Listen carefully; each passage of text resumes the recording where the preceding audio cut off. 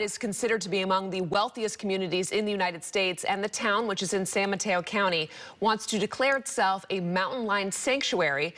But critics are saying this is just a way to avoid having to build affordable housing. I'm Jonathan McCall. We first told you about this story tonight on KRON 4 News at 6. Happening right now, a special meeting is underway in the town of Woodside after Attorney General Bonta fired back at town leaders over the decision. KRON 4's Gayle picks up the story.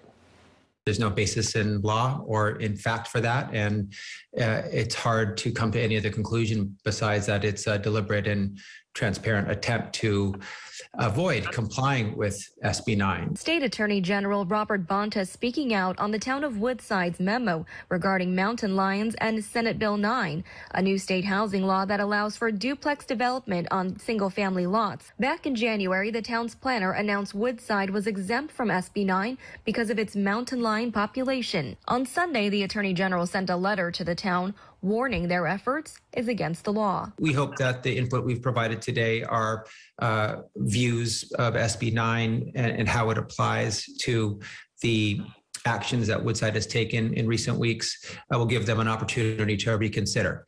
The town's website posted a number of documents stating the Fish and Game Commission lists mountain lions as an endangered species and that no parcel in town is eligible for an SB 9 project. There have been mountain lion sightings outside homes in San Mateo County and across the Bay Area. The California Department of Fish and Wildlife says half of California is considered mountain lion territory, but Bonta's letter states there is no valid basis to claim that the entire town of Woodside is a habitat for mountain lions and that any exemption under SB 9 would have to be based on substantial evidence. And Woodside town officials have not responded to our request for comment, but town council members have scheduled a special meeting Sunday night regarding litigation. Gayle, KRON 4 News.